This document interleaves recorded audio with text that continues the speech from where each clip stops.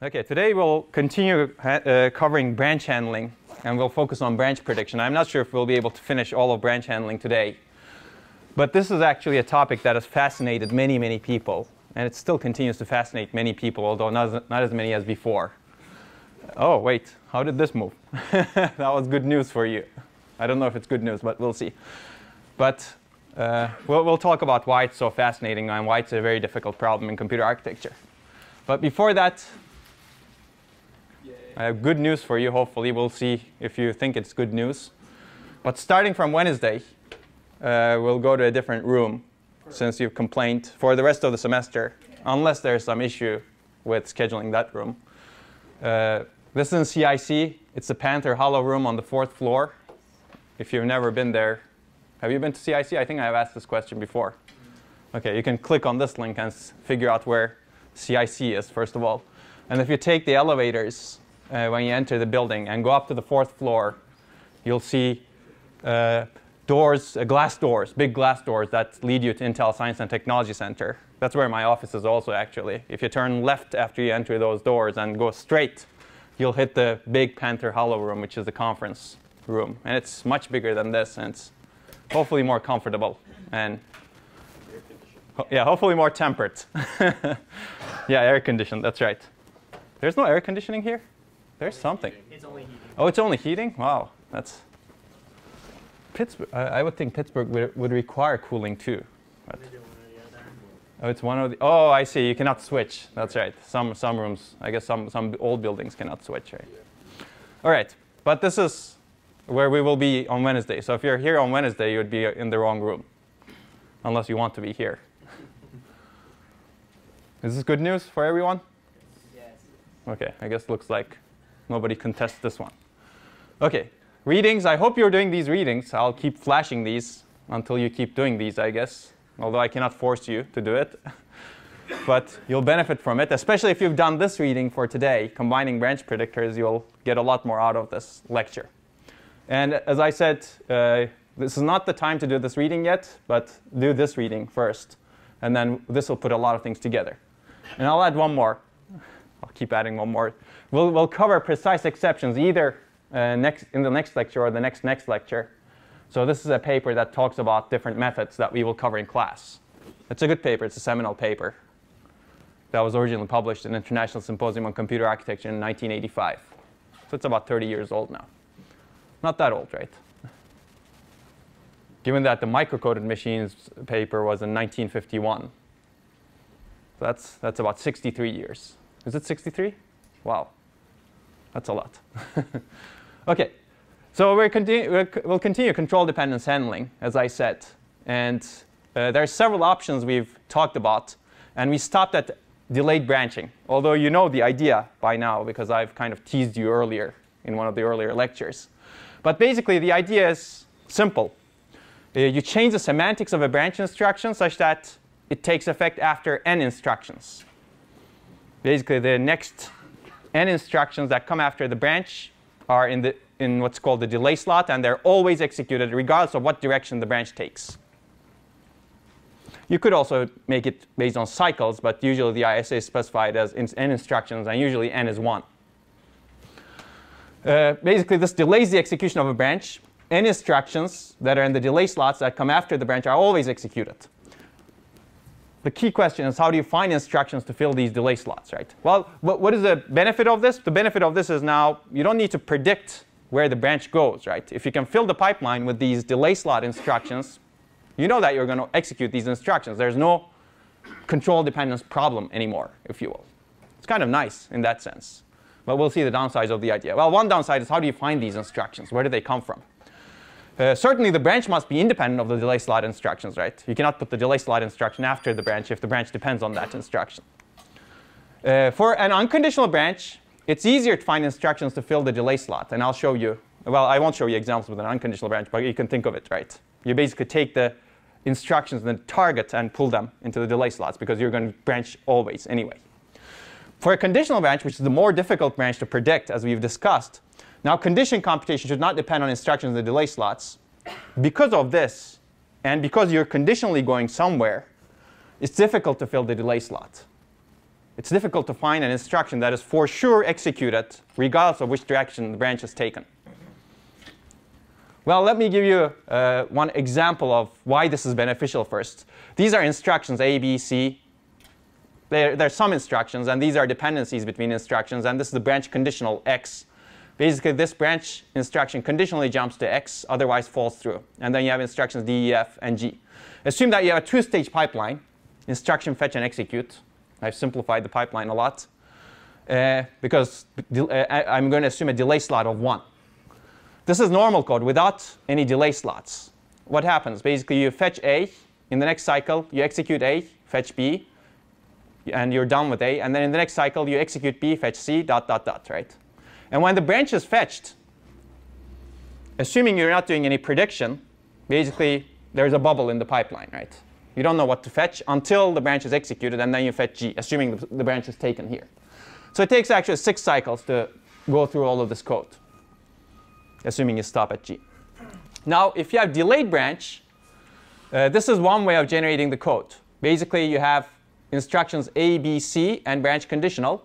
This instruction B over here does not contribute to the branch computation, right? Which means that it's independent of the branch, or the branch is independent of it, which means that we can actually move this to the delay slot, right?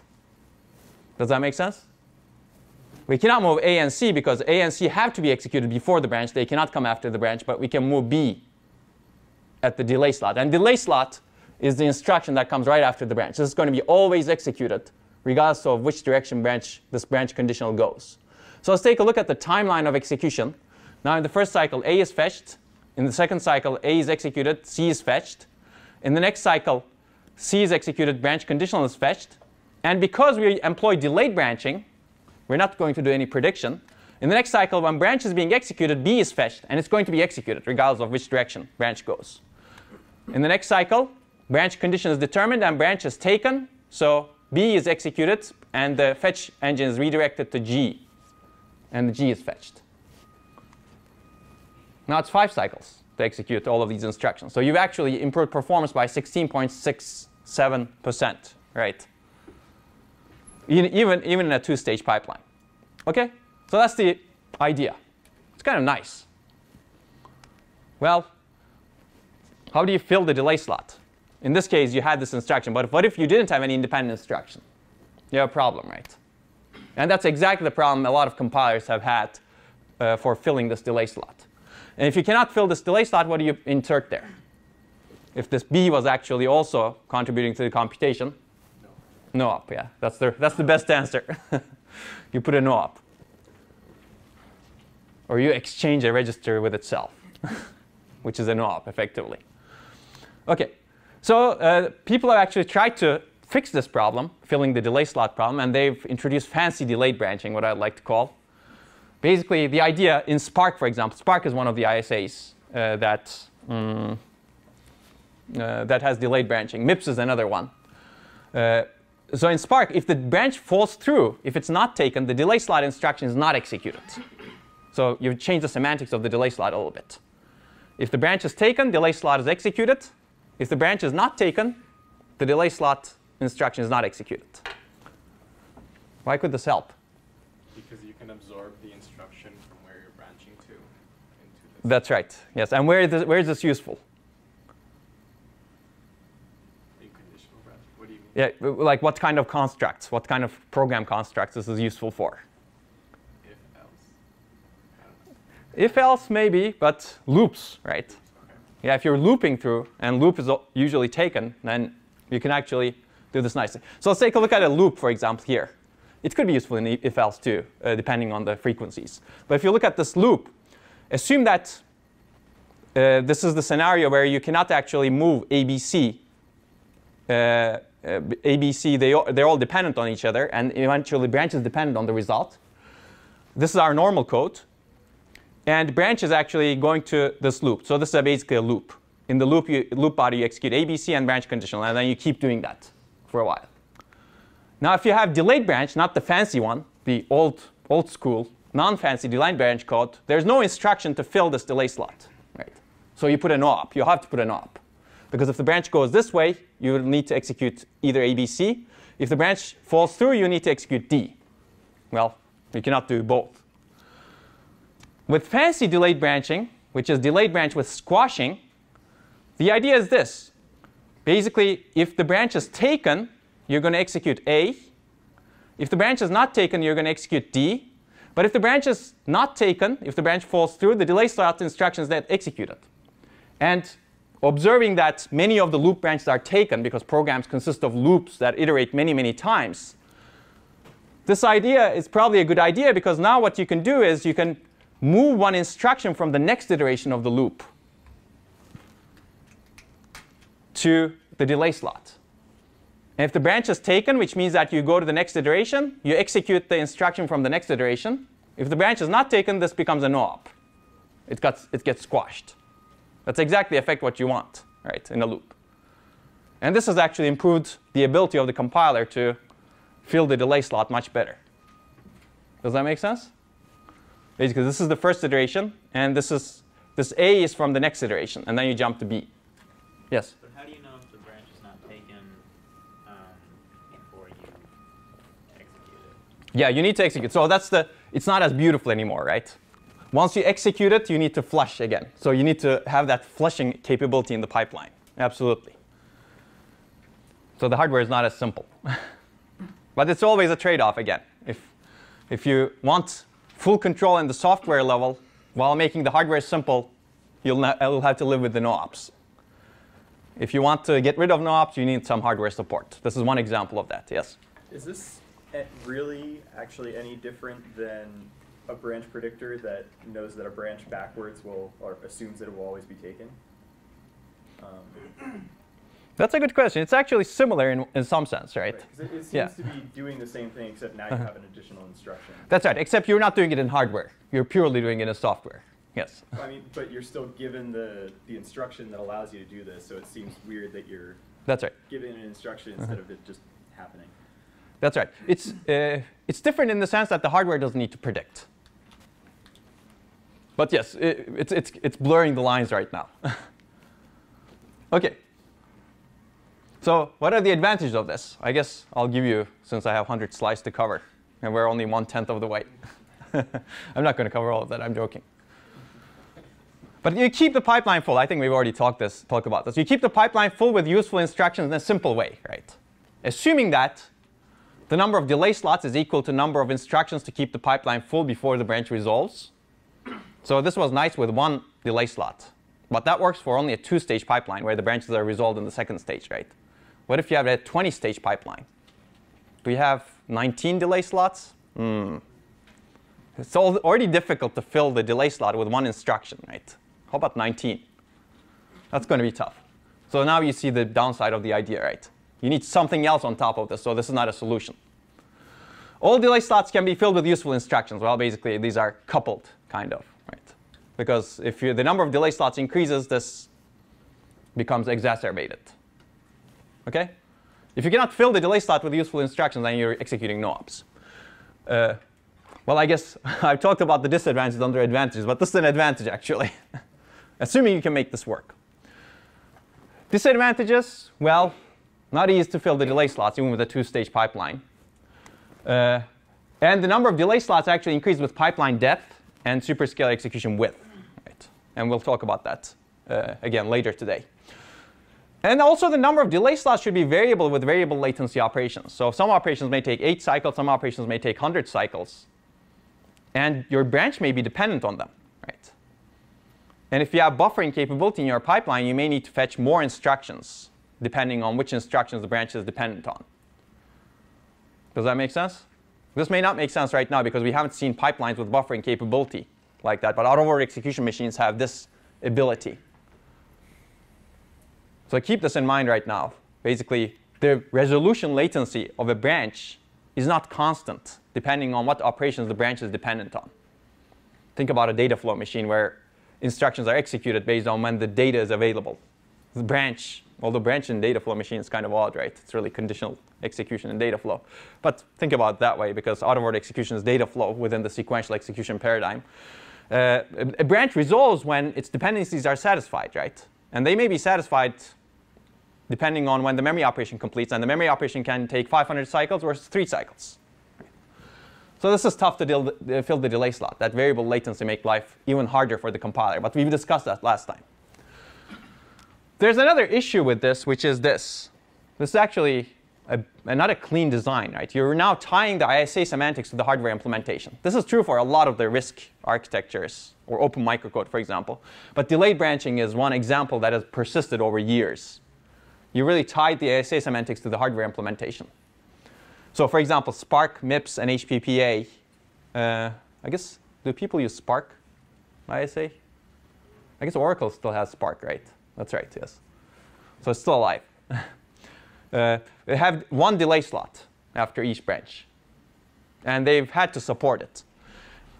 But if pipeline implementation changes with the next design, well, too bad. To support backward compatibility in your code, you still need to support the delay slot, right? Because people have written code assuming that the branch has delayed semantics. Right? In fact, MIPS initially had the load delay slot too. You can apply the same concept. After a load, the next instruction that comes after the load always is independent of the load. Does that make sense? Well, you can think of why they had it, right? Because remember the pipeline that we've discussed? There's a memory stage, and there's the ALU stage, and there's the register file read stage. And if you have an instruction that's dependent on the load that comes right after the load, you need to stall the pipeline. If you want to get rid of that stall logic, well, change the semantics of the load instruction such that the next instruction is always independent, and the compiler guarantees that independence. That way, you don't need to detect that dependence on the load. Right? Remember, if you have data forwarding, that was the only case in the pipeline where you still needed to stall. Make sense? So you can change the semantics of any instruction this way, if you will. It's really delayed execution. When you want to delay your decision, what do you do, for example? You do something else, right? And in the back of your mind, hopefully, you're waiting to make your decision. That's what's happening here. OK, so an aside, we'll talk about static instruction scheduling. But how do you fill the delay slot? You can be more fancy in filling the delay slot. And this leads to different mechanisms. So reordering data-independent operations, instructions, does not change program semantics. So you can take advantage of that. For example, this is an instruction, and this is branch. This branch is independent of this instruction, and here's a delay slot. What you can do is, in this case, you can basically move the independent instructions to the delay slot if the branch and the instruction are within the same basic block. And remember, basic block is a single entry, single exit piece of code. There are no branches in between the basic block. Then now they become within the same basic block, sorry. Otherwise, it was outside the basic block, if you will, here. OK. Well, I guess it's still within the same basic block here because the branch is outside. OK. Basically, if the branch doesn't depend on the instruction in the same block, that instruction can be moved. But let's take a look at more fancy cases. Here we have a subtract instruction, ... and an add instruction over here. And the branch is dependent on this add instruction in this case. And you have a delay slot over here. And branch jumps to the target. What you can do is to move. You can move the instruction from the target into the delay slot, right? But that instruction should really be executed only when the branch is taken, right? Now, if you have fancy delayed branching, this is great. This works. This is the if-else case you were talking about, for example. This is the loop case you're talking about. If you don't have fancy delayed branching, you can still do this movement, actually. It's not that bad. But you need to ensure correctness if the branch is not taken, right?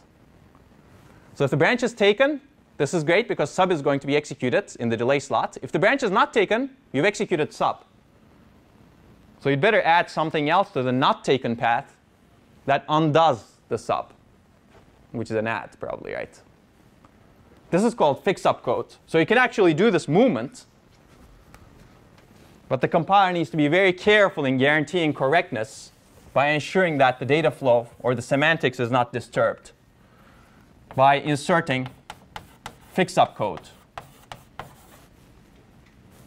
or undo code, if you will. You fill the delay slot, And if this instruction shouldn't have been executed, then you undo the subtract, which is basically an add, right, on the other path.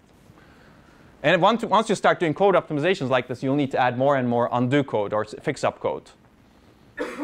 And your code becomes bigger and bigger. It's called code bloat. We will see that in static instruction scheduling. This makes sense, right? You could do the same thing from the fall-through path. In this case, the branch is dependent on this add, and you have this branch that is branching to this subtract. Well, assuming that you've somehow, this is the fall-through path, what you can do is you can move the subtract over here. But this subtract should not be executed if the branch is taken, which means that in the taken path you add another add to fix up. Make sense? So this is good. You can maintain correctness, but it's a safe movement. What if this subtract, when it executes, generates an exception?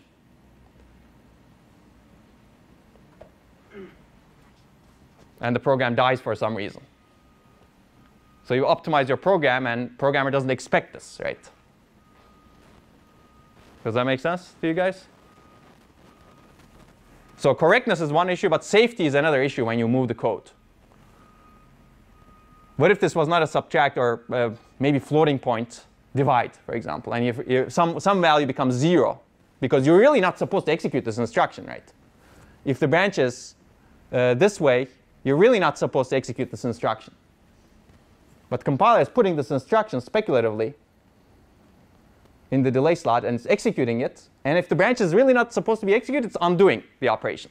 But this instruction may have a side effect.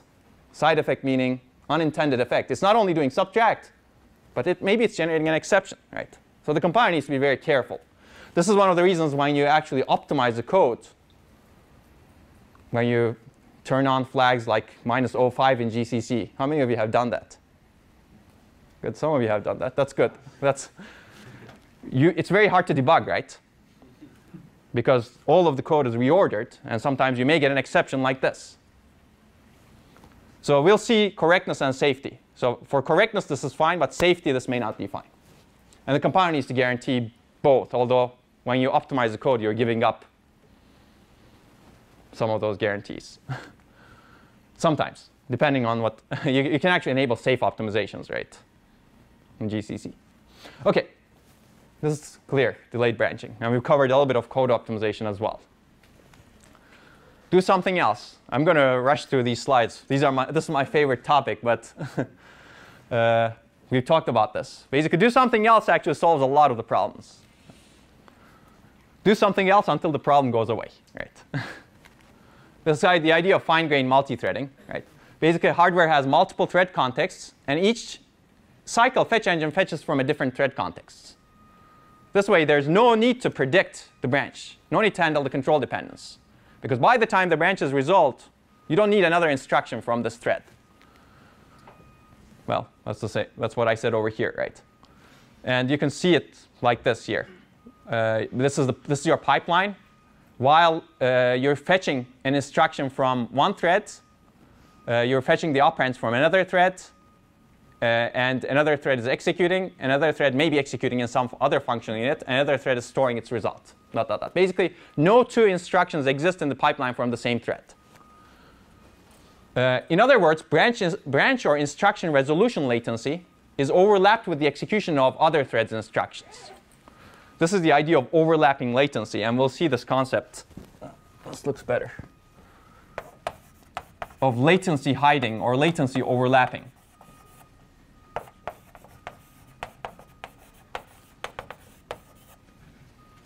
You're really doing something else while this branch is being resolved, right, during that latency. The upside is very nice, actually. There's no logic needed for handling control and data dependencies within a thread. Right? And assuming the threads are independent, you don't need any logic for this. There are several downsides which we have discussed. When a single thread performance suffers, right? You design this pipeline, but you're having only one instruction in the pipeline from a given thread. This is a trade-off, again, you're making. Do you get throughput from many threads, or do you improve the performance of a single thread? Well, if you're not going to detect dependencies within a thread, handle control dependencies, then you're giving up the single thread performance. Does that make sense? OK. This is kind of the trade-off with multi-core versus single-core processors, right? Do you design a much better single-core processor that can execute a single thread faster? Or do you design a bunch of wimpy small processors that can execute many, many threads at the same time? Very similar trade-off. Well, we've talked about this. Extra logic for keeping thread context. And I'll get back to this. So, one of you asked this when we talked about fine-grained multithreading. And this doesn't work if you don't have a lot of threads in the pipeline. What if you have is only one thread? Well, you're fetching from that thread every n cycles, right? OK. So let me refine the idea a little bit. Switch to another thread every cycle such that no two instructions from a thread are in the pipeline concurrently, basically. And I've talked about this. It tolerates the control and data dependency latencies by overlapping the latency with useful work from other threads, and also improves pipeline utilization by taking advantage of multiple threads. You can see it in both ways. So this is great if you have a program that has many, many threads, right? If you're, for example, executing a web server application, and you're getting a lot of requests from different users, and you don't care about the latency of each user's request as much, you basically pipeline all of those requests in the same processor, and this is great. That's one example. Database transactions are another example. And this is a very old idea, too. This was actually first implemented in Control Data 6600 processor, with the first out-of-order execution processor, actually, which was a competitor to IBM. This was a very small group of engineers that competed with IBM and won. But then IBM came back pretty strongly. And they designed the IBM 36091, which introduced a lot of new ideas. But this is earlier than that. I'll get to this. And also, this is a 3-page paper that describes some of these ideas. But basically, a little bit of history. The CDC 6600's peripheral processing unit is fine-grained multithreading. Peripheral processing unit is basically accessing memory. At that time, it was called I/O. A processor executes a different I/O thread every cycle. You can do multiple memory operations, basically every cycle. And an operation from the same thread is executed every 10 cycles. It took 10 cycles to access memory, or the I/O unit. So they pipelined this access to the I/O unit such that 10 threads could access it in a pipeline manner. But each thread could only access it every 10 cycles. It's the same idea. Burton Smith's HEP, heterogeneous element processor, basically took this idea and applied it to a system that was actually that influenced a lot of other systems later on. It had 120 threads per processor. It's huge. And it had available queues versus unavailable queues. Basically, threads would move, and they would be available or unavailable at any given time. But each thread can have only one instruction in the processor pipeline, and each thread was assumed to be independent. Basically, to each thread in fine-grained multithreading, the processor looks like a non-pipeline machine, right? And we've talked about this. This trades off single-thread performance for system throughput. And this is what this is from the HEP heterogeneous element processor. Its cycle time was 100 nanoseconds, and it had 8 stages, which means that for a given, it took 800 nanoseconds to complete an instruction, assuming no memory access. So if you think about memory access, it actually takes much longer. And you don't switch to the same thread until that memory access completes. That's why they had 120 threads to cover that long memory latency. Because if a thread actually accessed memory, I think it was much longer than 800 nanoseconds. You needed about 100 threads to cover, 120 threads to cover the memory latency. Such that while a thread is waiting for memory, you could execute it. You could keep the pipeline full. OK, so this is, I've kind of drawn this earlier on the board, but this is what a multi-threaded pipeline looks like. This is with 4 thread contexts. So you need 4 program counters. And every cycle, you need to be able to select from them. And this is one very simplified view of the thread select logic, right? Every cycle, you increment it, then it wraps around. And you have 4 register files, and you select from them every cycle. Make sense? So imagine the processor that has 120 threads. It is a huge register file, right? GPUs today are actually like this.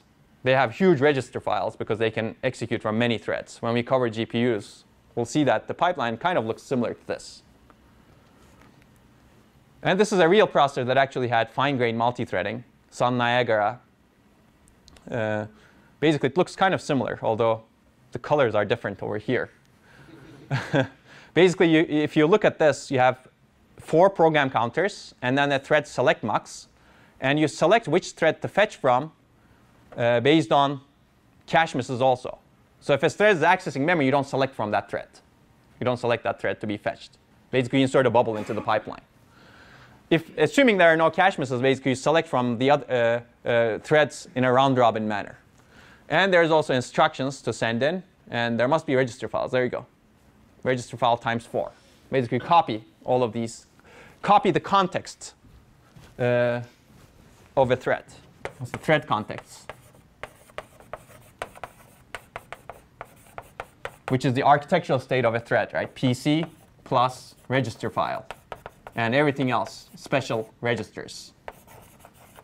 We'll call it SREGs, machine registers for that thread, right? You need to copy that in a multi-threaded processor.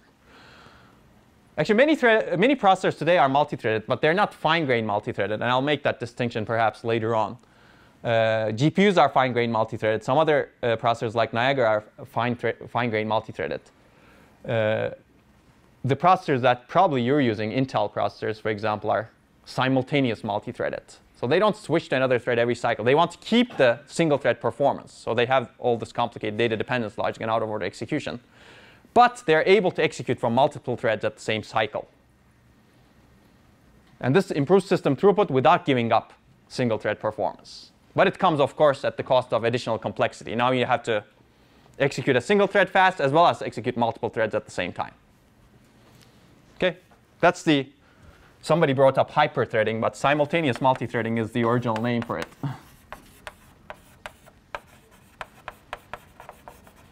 And if we have the chance, we'll cover it. But we'll definitely, if you take 740, we definitely go into a lot of depth into how simultaneous multi-threading is implemented. We cannot cover everything in 447, unfortunately. OK, advantages. Well, no need for dependency checking, any kind of dependency checking between instructions. I'll go through these quickly, because we've talked about this. No need for branch prediction logic, obviously. And otherwise, bubble cycles are used for executing useful instructions from different threads. Right? If you actually predict branches, they may not be useful, right? Because you may be wrong in the prediction. Whereas here, all of the threads are hopefully useful. So maybe you're always doing useful work. So that's another advantage of this. You get better system throughput because you're executing more threads. You get better latency tolerance because you're tolerating the latency of long latency operations, memory operations from one thread. Better utilization. These are all similar. Well, you're basically trading off complexity within a single thread to complexity of multiple threads, right? Now you need to have multiple hardware contexts and thread selection logic. This may not be that bad, actually. It's just a bunch of muxes, as we've seen, right? You don't need forwarding logic, for example. Forwarding logic is a little bit more complex. Well, this is a big disadvantage, actually. Reduce single-thread performance. If you really care about single-thread performance, then this is not a good design, right? And if you have many threads, somebody brought it up last time, you get contention between threads and caches and memory, right? If your cache space is limited, actually you brought it up, right, last time. If your cache space is limited, let's say 1 megabyte, if you have only one thread using that 1 megabyte, maybe it fits in the cache, right? Maybe it has the data working set that's 1 megabyte. But if you have 120 threads, now all of those 120 threads are contending for that 1 megabyte cache. Well, maybe they each need 1 megabyte cache. Well, too bad. Now you're actually generating a lot of new memory requests that were not present in the single-threaded machine. So your performance can actually be worse, even though you're utilizing your pipeline better.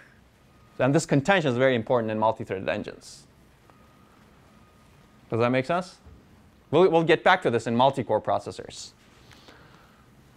Well, yeah, if the threads are not completely independent, you need to detect dependencies between threads, right? For example, if the threads are communicating through a shared memory, if one thread can reference a memory location another thread can write to, you'd better detect that dependence, right?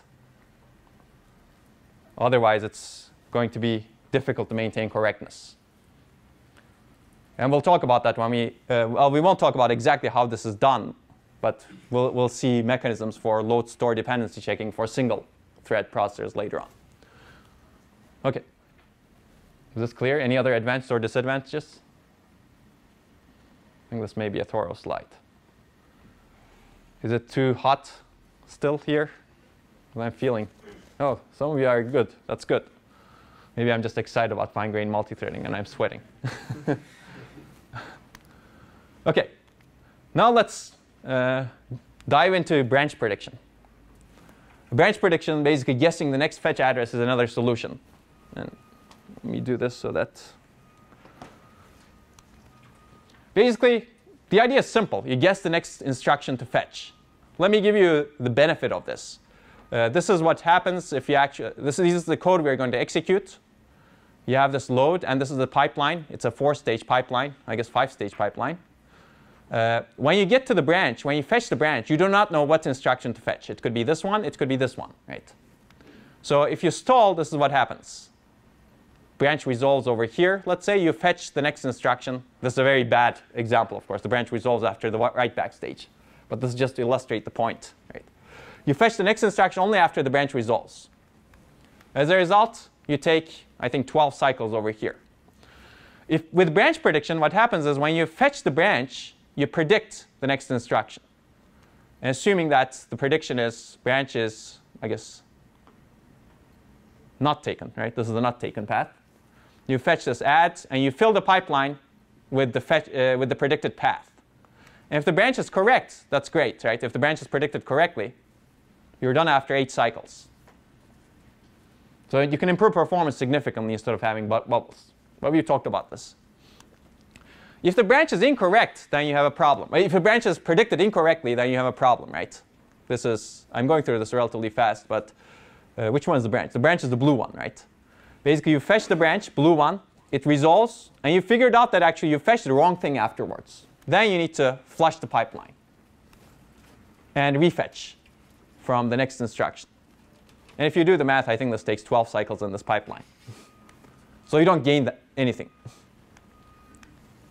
OK. Basically, how do we keep the pipeline full in the presence of branches? You guess the next instruction when the branch is fetched. And this requires guessing the direction and the target of the branch. And this is kind of a modern pipeline.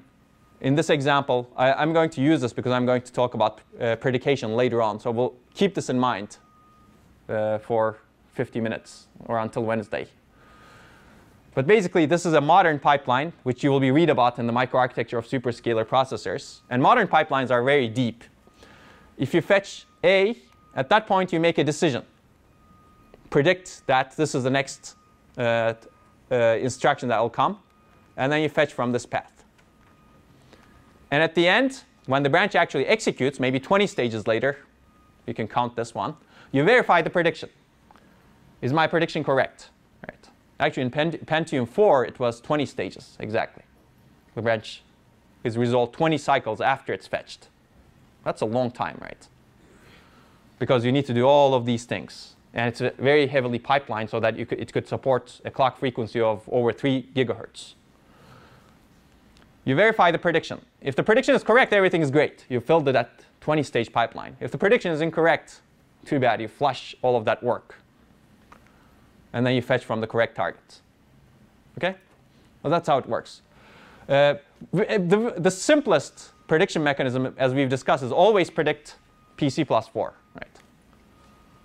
And let's take a look at the effectiveness of this. Let's do some performance analysis. If this instruction is a branch, assume that the branch is, let's be a little bit more aggressive, assume that it's resolved in the ALU stage.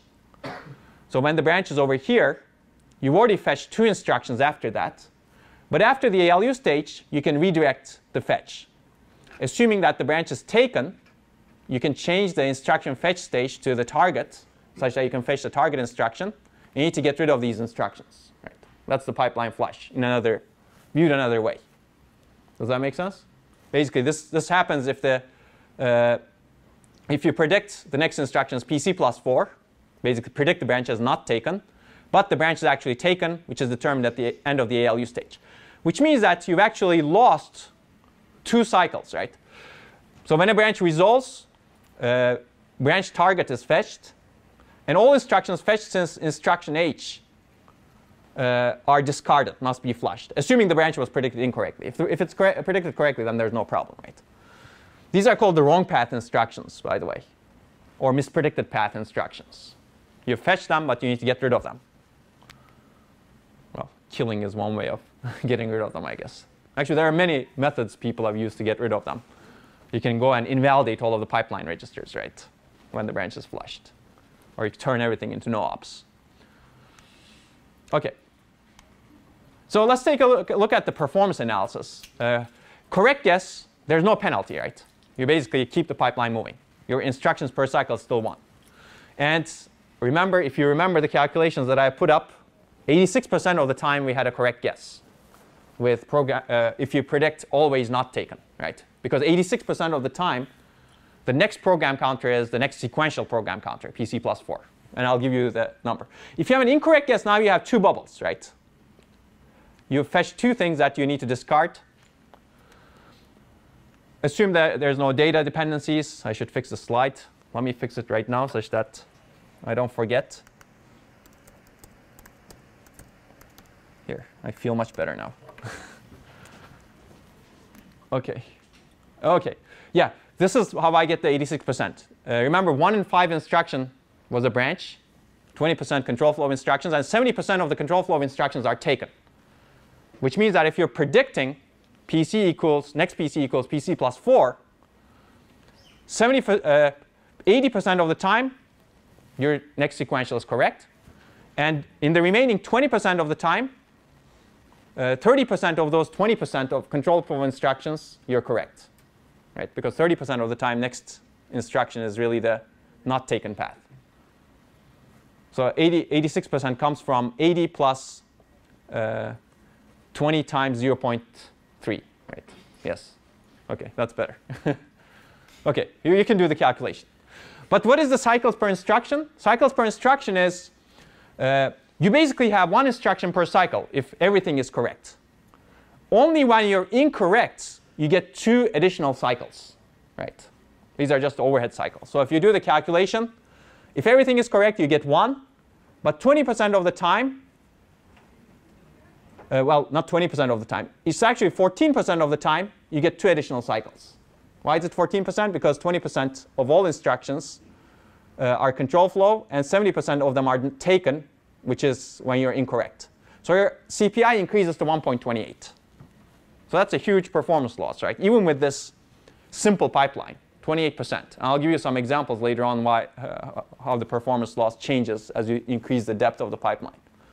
And this also assumes a 2-cycle penalty on a branch. You lose only 2 instructions. In Pentium 4, you lose, wow, that's a lot of instructions. Let me think. It's 20 cycles, but you can actually fetch 3 instructions per cycle. So you lose at least 60 instructions, and sometimes even more. So you can think of that multiplier, right? That becomes terrible. So this is the probability of a wrong guess, and this is the penalty for a wrong guess.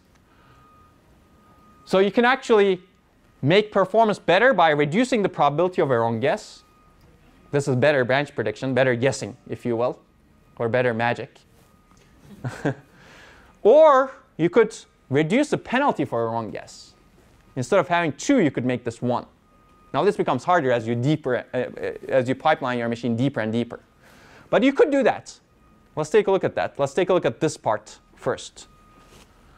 Well, this is a mess over here. But I told you that branch gets resolved in the ALU stage, right? Basically, at the end of the ALU stage, you compare the 2 registers and check if the registers are equal. Let's say you have branch equal, right? It checks whether register 1 is equal to register 2, or 2 source registers are equal. If so, you take the target. That's where your branch is resolved. You could try to reduce the branch misprediction penalty for a wrong guess, by moving that logic, branch resolution logic here, as I've done here. Basically, get the source registers for the branch, and then add a comparison, branch condition computation logic, right in this stage, and then based on that, determine whether or not you change the PC. And target address is determined over here because we're assuming that actually your target address is actually PC plus offset for many branches. Or even if it's from a register, then read another register, right, at another port. This reduces the branch misprediction penalty to 1 cycle, right? Because you're resolving the branch in the decode and register read stage for this pipeline. And your CPI, as a result, cycles per instruction, as a result, becomes 1.14 because you reduce this penalty for a wrong guess to 1 cycle instead of 2 cycles. So you need to add these, basically. This is the target computation logic, and this is the branch condition computation logic. It's a good idea? Yes? Well, it depends on what your critical path is. Mm-hmm. This will extend it if it happens to be your critical path, and if it doesn't, then it's a great idea. That's right, yes. That's actually, it depends is the right answer. But now you qualified it very, very well. It's exactly true. If this extends your critical path, this may be a bad idea because, again, remember, cycles per instruction just looks at one part of the performance equation, right? It doesn't consider clock cycle time. If this extends your clock cycle time significantly, you may be reducing your cycles per instruction, which is great, but you may be extending your clock cycle time significantly. But if this is not your critical path, maybe you're not affecting it. And maybe it's OK to increase the clock cycle time a little bit to reduce the CPI significantly. So that, again, the answer is it depends. You need to do the performance analysis.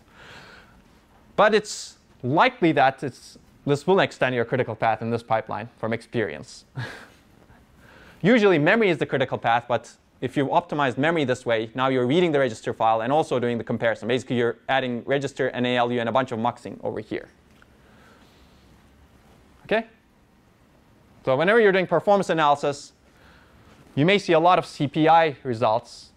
But always keep the full performance equation in mind. CPI is just part of the equation. You may be reducing CPI significantly, but you may be extending the clock cycle time. OK, let's take a look at this part now. Sorry, I'll have to go back. But remember, there are 2 parts of the equation. You would like to either minimize the penalty for a wrong guess, and you'll do your best. This is critical path design, right? You should do your best to minimize this, assuming performance is important for you, of course.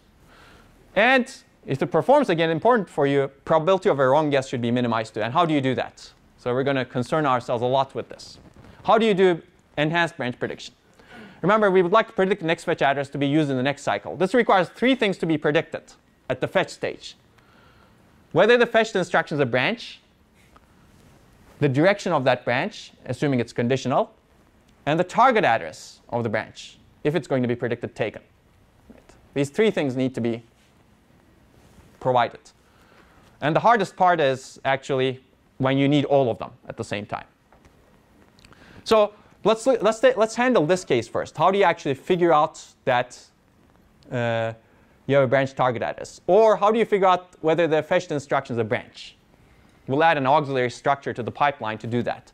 And the observation is that for many branches, target address remains the same across dynamic instances. You execute the branch once. The target address, assuming it's computed as PC plus offset, the PC doesn't change for that branch, and offset doesn't change. So once you've computed it, you can record it in a structure in the fetch stage and say, OK, this is my target address. Right. Does that make sense? You don't need to compute it over and over and over and over, because the PC doesn't change, offset doesn't change for the same branch instruction. Yes? What difference does that make, though? Because combinational logic, you're not going to remove it from the circuit, so it's still going to be running its combinational logic to compute it. That's right. The goal is to get it early. Yeah.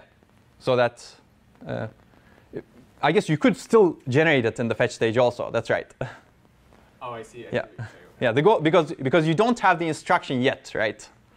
Remember the fetch stage. You're fetching the instruction, and you would like to get the target address while you're fetching the instruction. This is your current program counter. This is your instruction memory, or iCache, let's say. And you get the instruction at the end. But before you get the instruction, you want to get its target address such that you can feed that target address to the program counter. Right. And if you get the instruction and do the address computation after that, it may lengthen your critical path, because you're doing a memory access and the address computation. And also, it requires that you know the offset fields and everything that's needed for the target computation. Right? But if you add this auxiliary structure, which I'll call the branch target buffer. And with the program counter, you index it. And it tells you that at this program counter, I've had a branch in the past when I executed it.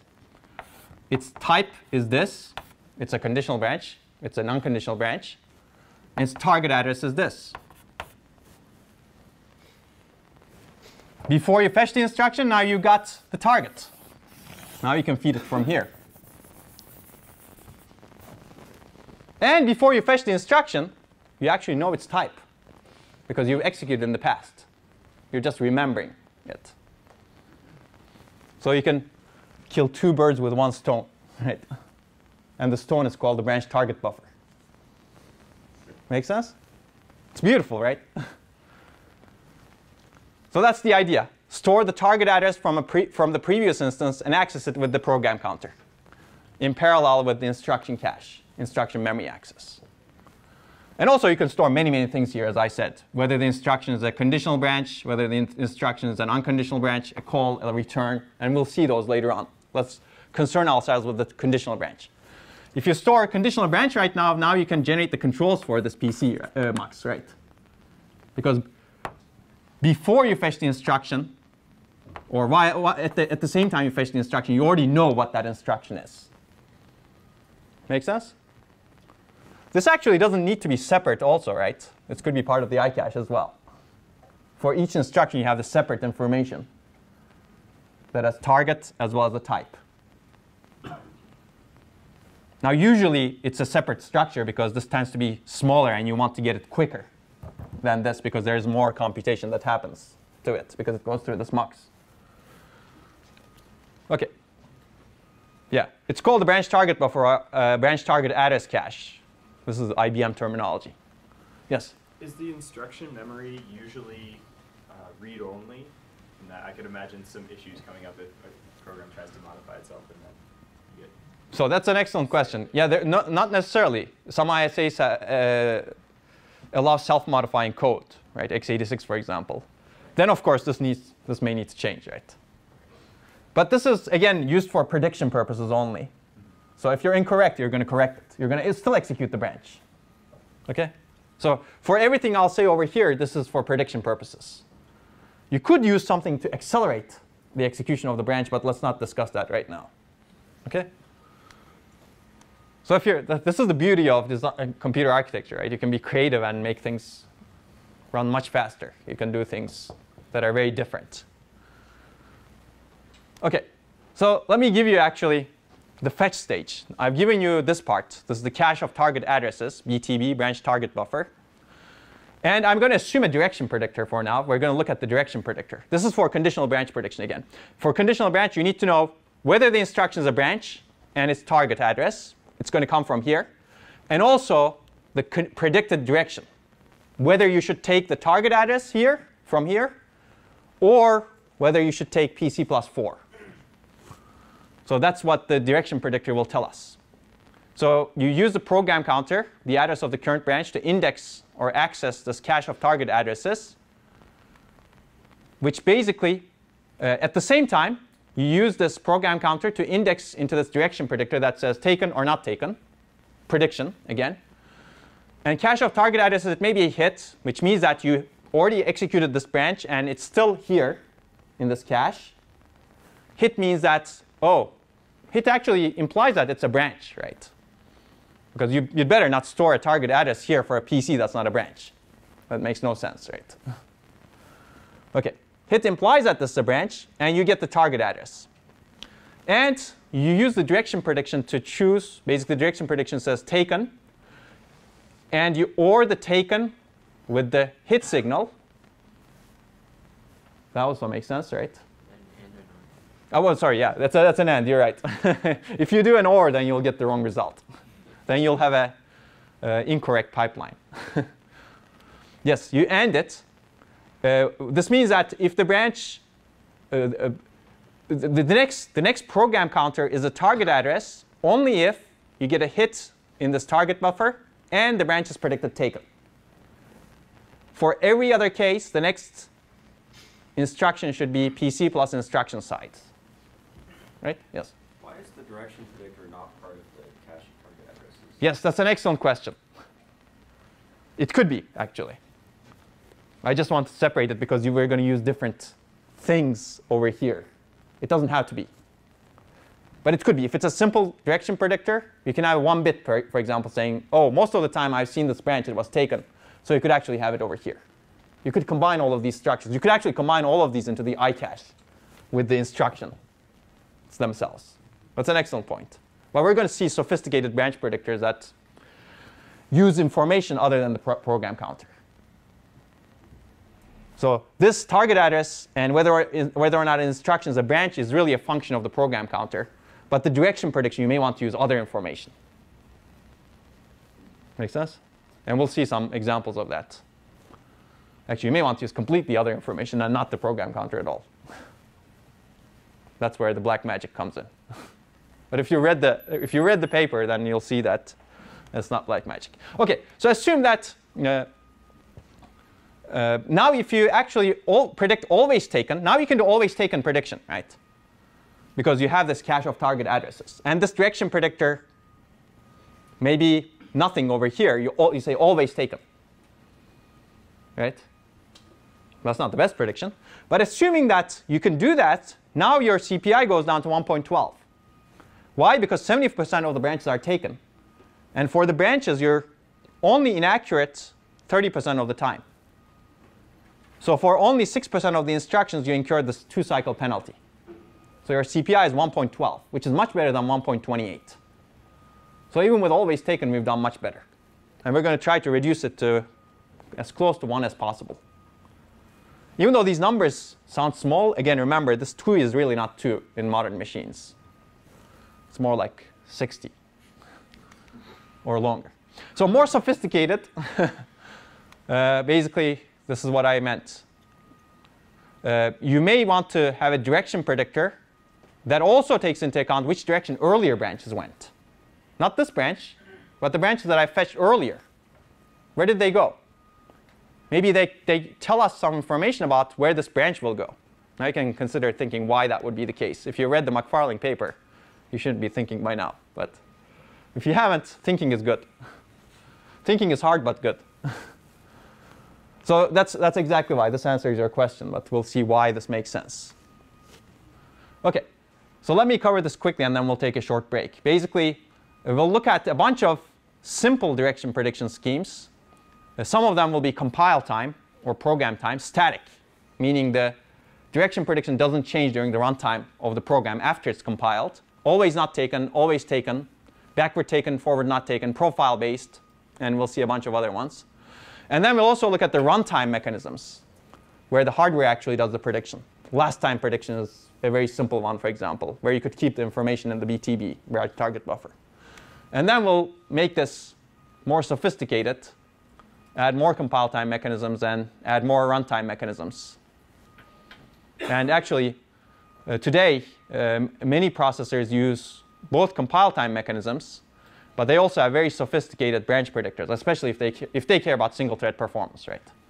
If you're designing a fine-grained multi-threaded machine, don't bother doing this.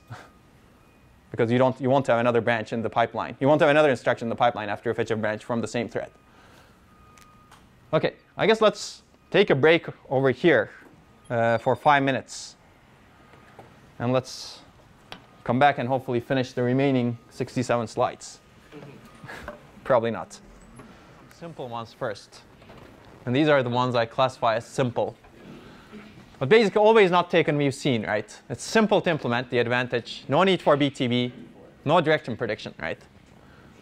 The downside is its low accuracy, 30 to 40% accuracy empirically. But we've already discussed that compile can lay out code such that the likely path is the not taken path. If it can do that, it's great. And I've recommended you a paper. That's not required, by the way. It's optional. But I know you have a lot of time to read papers, so you can read it and tell me what you think. It's a fun paper to read. Always taken is a little bit more accurate. Again, it requires no direction prediction. That's nice. It has better accuracy. Because backward branches are usually taken, as we've discussed earlier, right? Loop branches. And backward branch, what's a backward branch? Basically, we've discussed that also. A target address is lower than the branch PC. Okay. People have come up with other mechanisms. What they found out is backward branches are usually taken, but forward branches are usually not taken. To take advantage of that, they predict backward branches as taken, others as not taken. Right? Again, this is static branch prediction, because you know whether a branch is backward or forward once you lay out the code. Right? Again, the compiler can take advantage of this by laying out the code such that the likely taken path is the not, well, such that you do this prediction better, right? Such that the, let's see, let me put it this way. Such that the taken branches are made backward and not taken branches are made forward, right? Compiler can do that. Okay.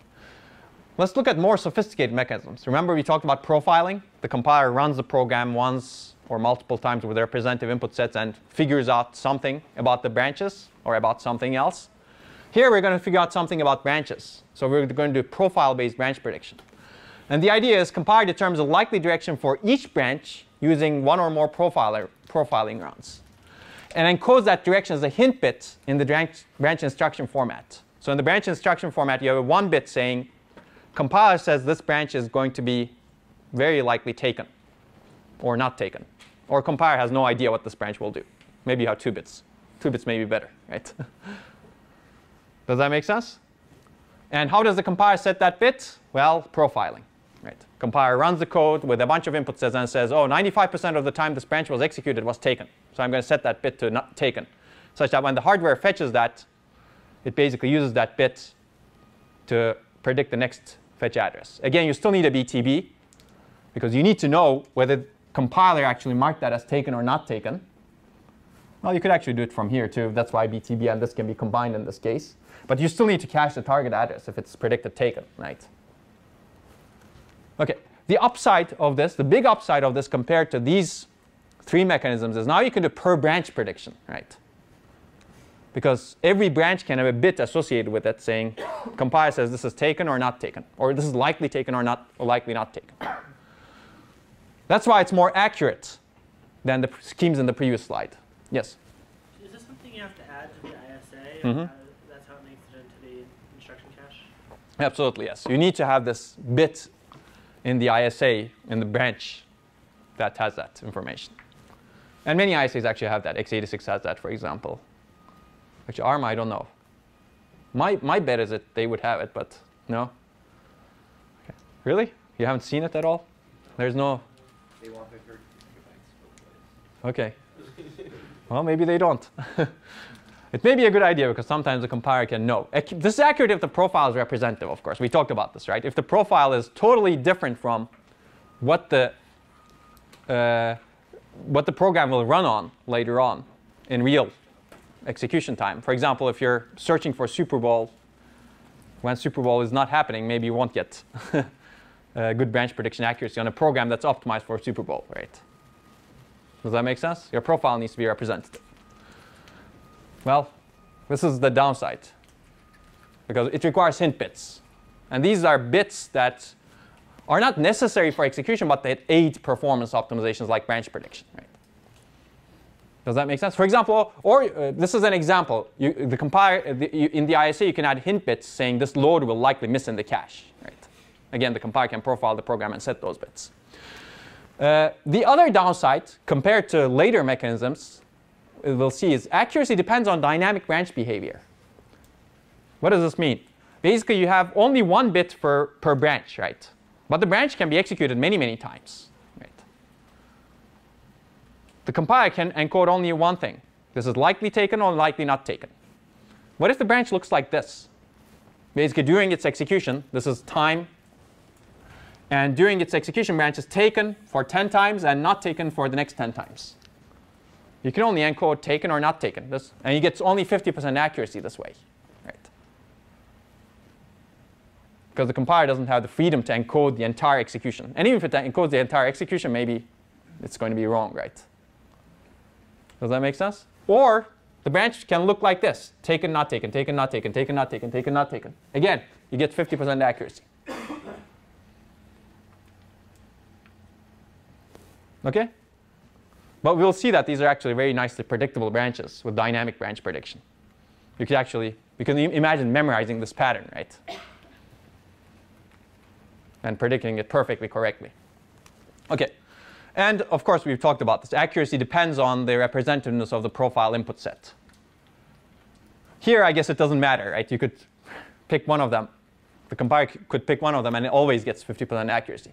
But what if the branch is always taken, and the compiler encoded it as it's likely not taken? Well, you're too bad. Now you get 0% accuracy.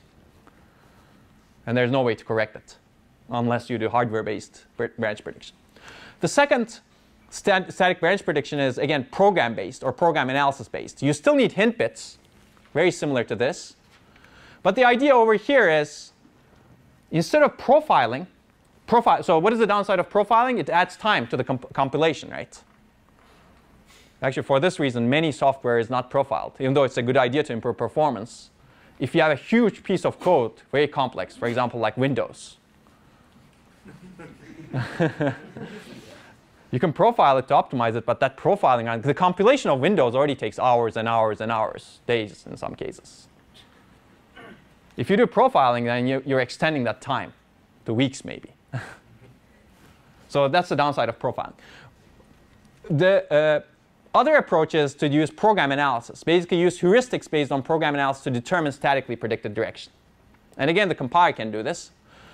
And this paper is actually another nice paper that I would recommend. It's called Branch Prediction for Free. It's in Programming Language Design and Implementation in 1993. And they've shown that with these heuristics only, no profiling information, you get only 20% misprediction rate, which is respectable. But we'll see with dynamic branch prediction, you get around 95%. Well, 5% misprediction rate, which is still pretty good, but we want more. Or we want less, smaller misprediction rate. So what are these heuristics? For example, this paper discusses predict branch less than or equal to 0 as not taken. Why? They found out that negative integer is used as error values in many programs, and you use branch less than or equal to 0 to indicate error in many programs. Heuristic, not always correct. But you don't always need to be correct because you're doing prediction here. You're always verifying the prediction. Another heuristic, loop heuristic, for example. If you have a branch guarding a loop execution, predict it as taken, or execute the loop. Because many programs actually execute the loop.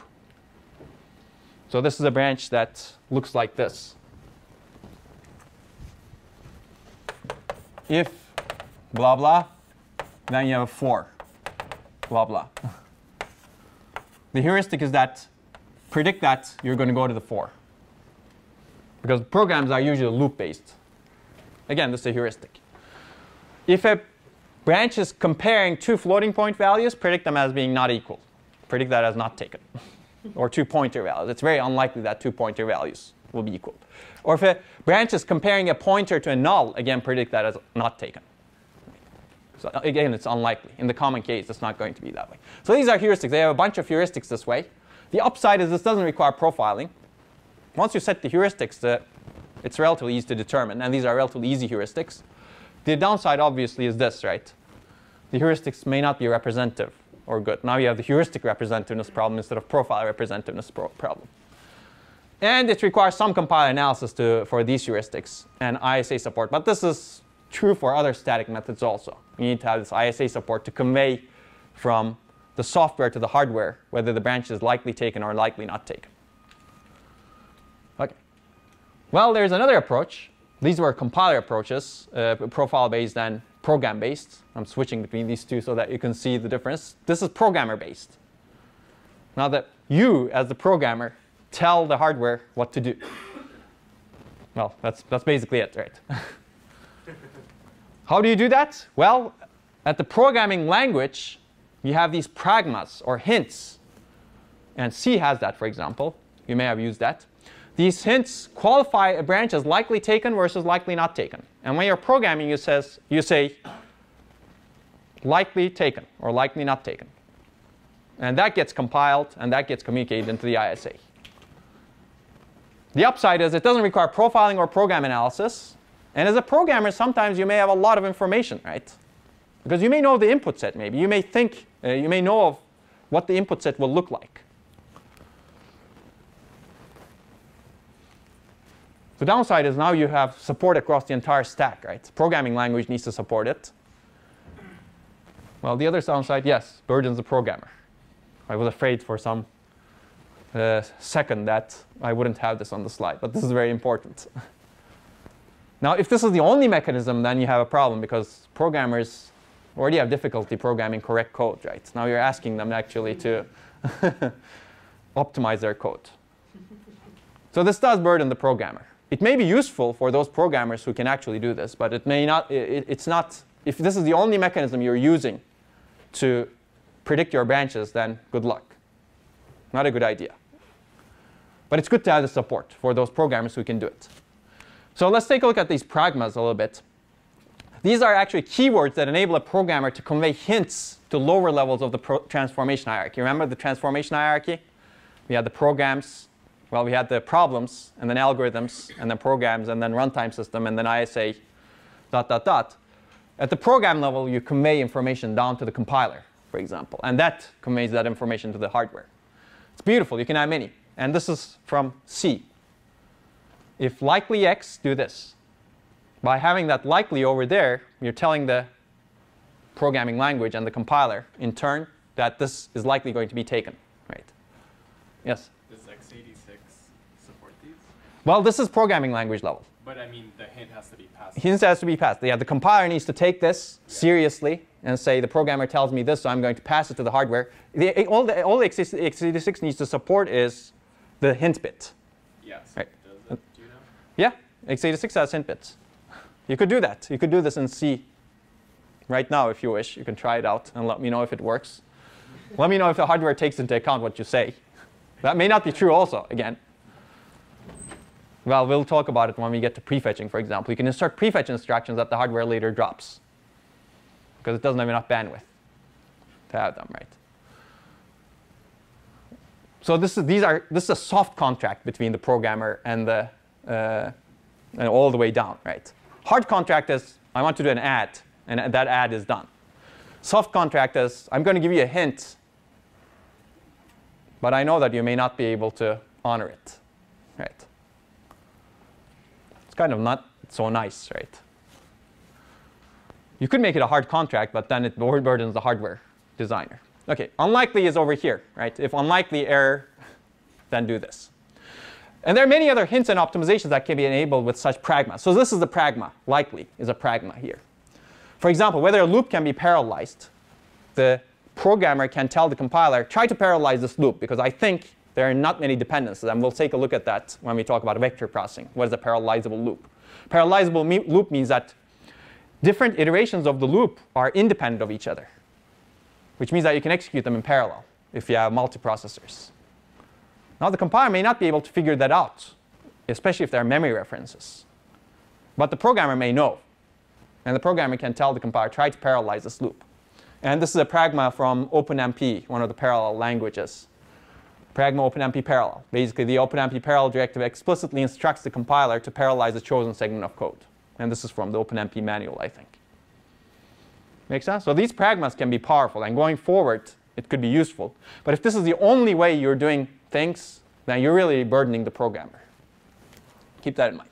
OK, all these previous techniques can be combined, actually, profile-based, program-based, programmer-based. I'll let you think about how would you do that. Which one overrides which other one, right?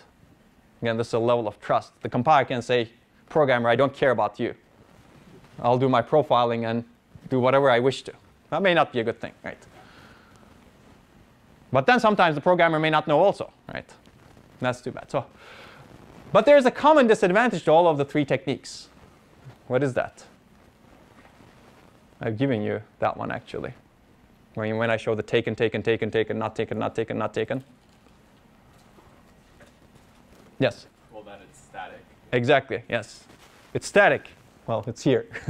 It's not adaptive by definition, right? It's not dynamic. It's not observing what's happening at runtime, and it's not adapting to it. And that's a big disadvantage to all of these techniques. You cannot adapt to dynamic changes in branch behavior. And branch behavior may change depending on the input set, the phase of the program, what path actually you're taking in the program. We're going to see that. This can be mitigated a little bit if you do dynamic compilation. What is dynamic compilation? Remember the transmeta or the Java virtual machine? These basically instrument the code such that they figure out what are the hot paths, hot values. And once in a while, they dynamically recompile the program. And maybe they change the hint bits based on that dynamic recompilation, right? It's heavy because you need to profile the program at runtime. And because it's heavy, it cannot be done at a fine granularity. You cannot recompile the program for every branch, every time you execute a branch, right? That's expensive because there's a lot of overhead. So you can make these dynamic by using them in a dynamic compiler. But it's difficult to adapt at a very fine granularity. Fine granularity means smaller number of cycles. You change your decision for a branch maybe every 10 cycles. Maybe every time you fetch the branch, you make a different decision. It's very difficult to do that with these techniques. Well, it's impossible to do this without a dynamic compiler with these techniques. But it's very difficult to do this at a fine grain with a dynamic compiler. So the idea of dynamic branch prediction is predicting the branches based on dynamic information that is collected at runtime by the hardware. Advantage, now you can do prediction based on the history of the execution of the branches. Right? Remember, if you see taken 10 times and then not taken after that, you can adapt. You can switch to not taken after some point. We'll see how we can do that. There's no need for static profiling. Input set representativeness problem goes away. Compiler doesn't need to be involved. I guess that could be nice or not nice. Disadvantages, now more complex because it requires additional hardware. And we'll see what that hardware is. So let's take a look at some of these predictors. Oh, we still have a lot of time. Maybe we'll cover the 100 slides. It's getting hot here, right? I guess we need to, no? You guys are OK with it? OK. Well, we're going to fix this in the next lecture. Would you like me to open a window? No, that's all right. Otherwise, some other people who don't think it's hot may get even colder. So last time predictor is a very, very simple dynamic prediction mechanism. Basically, you have a single bit per branch. It could be stored in the BTB, as you suggested, or it could be stored in the iCache, again, if you combine BTB and the iCache. Or it could be a separate predictor, separate direction predictor. Basically, this bit indicates which direction the branch went last time it was executed. That's it. You execute the branch, you record taken or not taken, and the next time you fetch this branch, you use that as your prediction. Beautiful, right? Simple. If you do even the simple thing, you get 90% accuracy here, right? Assuming you start with a taken prediction. You can do the calculation yourself, right? You mispredict this one and this one, right? Which one? Yeah, the first one, right? Right? 90% is pretty high. Remember, with the static prediction, you actually predict, yeah, 50%. Yes, 50% of this. The downside of this is it's good here, but you can do better. Basically, this always mispredicts the last iteration and the first iteration of a loop branch. Now, what do I mean by that? This is not a loop branch at the top that I showed you over here. But if you do this, let's say you have the beginning of a loop. Well, I guess I should call it a loop. And then branch loop. And assume that this keeps executing. And then, so this is the taken path, and this is the not taken path. And then eventually, you have another branch that takes you here, right? So you keep executing this loop several times. And once you enter the loop, you keep executing many iterations, let's say. So the last iteration, let's assume that you start with always a taken prediction. While the loop is iterating, you get it correct all the time, right? Taken, taken, taken, taken, taken. But the last iteration, you get it incorrect because you predict it as taken, whereas the branch is taking you out of the loop. So that's one place where you get incorrect. And the last time you've executed, it was not taken, right? Now later on, you go back to this loop and you execute it again. You've encountered this branch. You predict it as not taken because the last time it was really not taken, right? Because you got out of the loop. But now, assuming that you iterate a lot in the loop, you mispredict it because you should really predict it taken, right? So this mispredicts the last iteration of the branch. Well, the last iteration of a loop branch and the first iteration also when you enter it. Does that make sense? In the steady state, assuming the programs operate based on loops. So basically, your accuracy for a loop with n iterations is m minus 2 over n. Now, this may not be a problem if n is 1 billion, right? You get only 2 out of 1 billion incorrect. But if your n is small, if your loop is iterating maybe 3 times, your accuracy becomes 33%.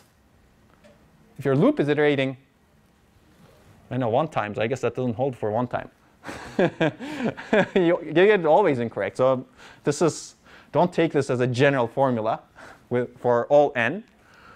But yeah, this works for loop branches with loops with large number of iterations. But here, your n is 1 here.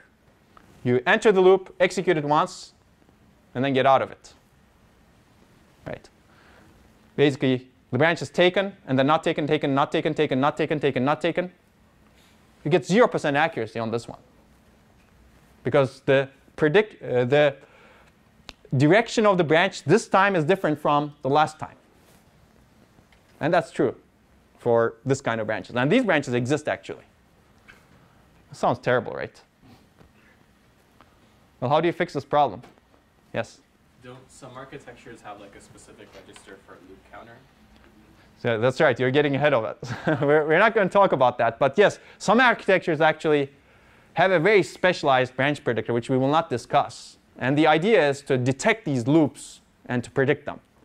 And the idea is actually try to predict how many times you're going to iterate over the loop. We're going to look at something different. But that's a very specialized branch prediction mechanism. I told you that branch prediction is going to go crazy. But Intel, for example, and AMD architectures have this loop detectors. They call it the loop detectors. They detect how many times a loop branch is going to iterate and do the prediction. We're not going to do that. We're going to fix it with a more simple way. What could it be? Well, one observation is that maybe we changed our decision too quickly. Right? Maybe not for this one, but later. Well, actually, let's do this first. Let's assume that you have 85% accuracy, which is not actually too bad for the last time predictor. Your CPI is now 1.06. Right? So you're doing pretty good with just the last time predictor. Well, how do you implement this? I think we've discussed this. So basically, let me go over this very quickly. But basically, this is what a BTB can look like. You have the address of the instruction, and you index into the BTB. And then you have the tag of the instruction. Index means you index this memory, and you get a tag, and you compare the tag. If the tag matches, this means that you found the match for the program counter in this branch target buffer.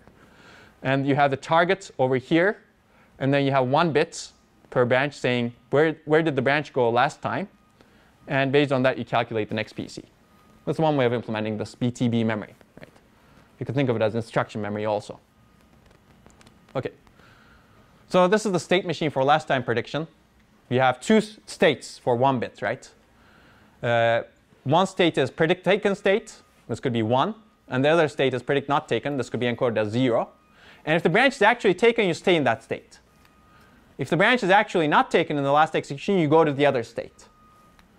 And if the branch is actually not taken and you're in this state, you stay in this state. And if the branch is actually taken and you're in this state, you go to this other state. This is very simple, right? You guys can do this. Now, the problem with this is with one different outcome, it changes its mind very quickly, right? That's the problem. You basically go to this predict taken state very, very quickly with just one single outcome. Maybe that's not a good idea with loop branches, right? Especially loops that are iterating relatively few times. Maybe just stick to your decision for a little bit, saying, oh, maybe the outcome I've seen is just a fluke, right? So that's the idea. A last time predictor changes prediction from taken to not taken or not taken to taken too quickly, even though the branch may be mostly taken or mostly not taken. Right? So the idea is to add you guys know the idea of hysteresis? Basically, think about it before you make your change a little bit. Basically, add hysteresis to the predictor such that the prediction does not change on a single different outcome. You stay for a while in that range. So basically, you change your threshold a little bit. For example, your temperature controllers work this way. You set a temperature, target temperature. They don't kick in right away at that temperature. Otherwise, it oscillates, right? They have a range. Beyond some range, they kick in. And if the temperature goes below that range, then they kick in. They don't have a single threshold. So that's what we're trying to somehow imitate over here. And how are we going to do that? Basically use 2 bits to track the history of predictions for a branch instead of a single bit. Does that make sense? A single bit, you switch quickly. 2 bits, you can switch more slowly. Now you can have 2 states for taken or not taken instead of 1 state for each. And this is actually another paper I would definitely recommend. It's another seminal paper that introduced this 2-bit counter prediction, which is actually used widely in many areas of computer architecture today. Because the idea is very simple. It's just 2-bit counters. But it works very well, as it was shown here. OK. Basically, each branch is associated with 2-bit counter. 1 more bit provides that hysteresis, which means that a strong prediction does not change with 1 single different outcome. Now, what do I mean by strong prediction? If you look at accuracy for a loop with n iterations, now you get n minus 1 divided by n. Let's take a look at this case. This is the extreme case over here. But where is this thing? OK. If your loops are iterating a lot, that means that most of the time you're in the taken. You're predicting this taken. Now, if you have 2-bit counters, this basically says you're strongly taken. I'll show you what that strongly taken means, because we have 2 states. When you fall through, you predict it as taken. The actual outcome is not taken, but you don't change your prediction for the next time. You still keep it as taken. You say, I've seen one outcome that's different from taken, but I've seen this taken many, many times. So I'm going to stick with taken for the next time and observe it again. So maybe you go to a weakly taken state, but you still predicted taken. And when you come back to this loop after a while, now you're correct, right? Because it's going to be taken again, assuming that this loop is going to iterate many times. So you only mispredict the loop exit branch, not the first time you enter the loop. That's why you have this n minus 1. Make sense? That's the beauty of 2-bit counter prediction. You don't change your decision so quickly. And with this, you're going to either stick with taken or not taken in this case. So you get 50% accuracy here. Now, this assumes that the counter is initialized to weakly taken. So we'll take a look at it. So the upside of this compared to the 1-bit counter, well, 1-bit counter is kind of odd, right? A single bit last time prediction is better prediction accuracy. And 90% accuracy is not unreasonable for many programs with this kind of predictor. Now your CPI goes even lower, right? 1.04. The downside is now you have more hardware cost, 2 bits instead of 1 bit per branch. OK, this is the state machine for this. Basically, the counter actually uses saturating arithmetic. You guys know saturating arithmetic? Well, even the previous one actually used saturating arithmetic. Basically, you have maximum and minimum values. And you have a counter. If you add to the maximum value, you stay at the maximum value, right? Because it saturates at that point. If you subtract from the minimum value, then you stay at the minimum value. Otherwise, it's just like a counter. So basically, we have 4 states. I'll call this the taken states. And these as the predicted not taken states. But this is strongly taken. You've had a lot of evidence that this branch was taken. And to get to the state, you should see the branch as taken many times, right? And this is the state transition. If you're in this state and the branch is actually taken, you go to a stronger state that you believe, if you will, the branch is going to be taken again. And then if you're in this state and if you keep seeing the branch as taken, then you stay in this state. If you're in this state, strongly taken state, and if the branch is actually not taken, then you don't change your mind, go to this state quickly. But you firstly go to this state. You still predict the taken the next time. But it's kind of weak, because now you're ready to change your mind if you see the branch is not taken again. Does that make sense? You could think of it as changing your belief based on evidence, right? You need at least 2 differing outcomes to change your prediction. Okay? And you can do the same thing for the other states. You don't change your prediction to taken just by seeing one outcome if you're in the state. If you're strongly believing that the branch should be predicted not taken, you change your decision only after 2 differing outcomes. Okay. Well, I think I've shown you this. You can take a look at that. Any questions? Everybody understands this concept, right? This is important. You can go through the state machines yourself. It's actually fun. You could make a 3-bit state machine, right? You could make 8 states. Then you change your belief even harder. Now there's a trade-off here. Maybe sometimes you actually should change it quickly, right? That's why the loop counter exists in some cases. Well, in some processors. OK. The question is this enough? We're complicating things. No. That's a good answer. Well, it depends. You didn't say it depends this time. But actually, the answer is it depends. Depends on where you are. But basically, you get 85 to 90% accuracy for many programs with this 2-bit counter-based prediction. This is also called bimodal prediction. I don't like the name bimodal, but 2-bit counter prediction, let's say. Is this good enough? Well, it depends on how big the branch problem is for your processor. Maybe it's good enough if CPI is 1.04, right? Maybe you don't want to optimize that. But if your branch penalty is 60 cycles, well, we have a problem, right? So let's take a look at that branch penalty. Let's go through this exercise to see how big of a problem the branch problem is. Assume that control flow instructions are, well, this is not an assumption, but this is true in many programs. Control flow instructions are relatively frequent. They're 15 to 25% of all instructions. The problem is next fetch address after control flow instruction is not determined after n cycles in a pipeline processor. Now let's dissect this n a little bit. This is the minimum branch resolution latency. In Pentium 4, it was 21 cycles, I think. Obviously, stalling on a branch wastes instruction processing bandwidth. How much instruction processing bandwidth do you waste? Certainly, you lose n cycles, right? N instructions. But then you also have a wider pipeline. Basically, you have multiple pipelines in parallel such that you can fetch from multiple instructions. So you really waste n times w instruction slots. So for example, if your pipeline stage, if the branch resolves after 21 cycles, and if you're fetching 3 instructions per cycle, you're losing at a minimum 63 instructions when you mispredict a branch, or when you stall on a branch. It's the same thing.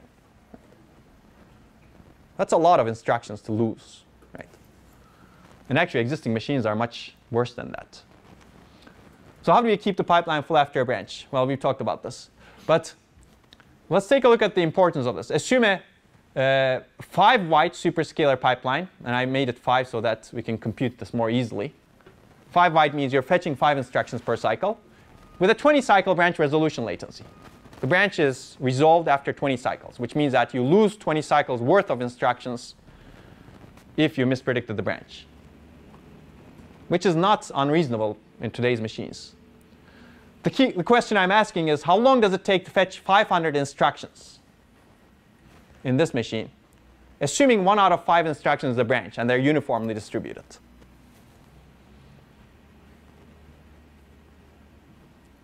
Well, I haven't given you one information. What if your branch prediction is 100% accurate? How long does it take to fetch 500 instructions in this machine? This is simple. Say it again. I mean, it wouldn't be perfect. I mean, I don't think you could still get it into 100 instructions because, like, you're 100 cycles. 5 instructions. What if the branch was the first of those? Yeah, assume that it's all uniformly distributed on branch. Yes. So if the branch is always at the end of that. That's right. Yes. You know, so but assume that it's perfectly predicted, so it's nice. okay. Yeah. So assume that you don't. The branch is always aligned as the 5th instruction, and you don't have any waste in the fetch cycle. So you're getting ahead a little bit. I had something over there saying, maybe I'll cover this. I had something over there saying no fetch breaks. Fetch break means that branch is somehow in the middle, and you need to determine you need to figure out whether the next few instructions in the wide pipeline needs to be fetched. But let's not go into that right now. Let's assume that it's nice and smooth. And we're also assuming that we can determine if it's a branch Yeah. and where it Yes. would be going to, and all of that within the cycle? Yes, absolutely. We're going to assume that. From now on, we're going to assume that. Okay. 100. 100, right?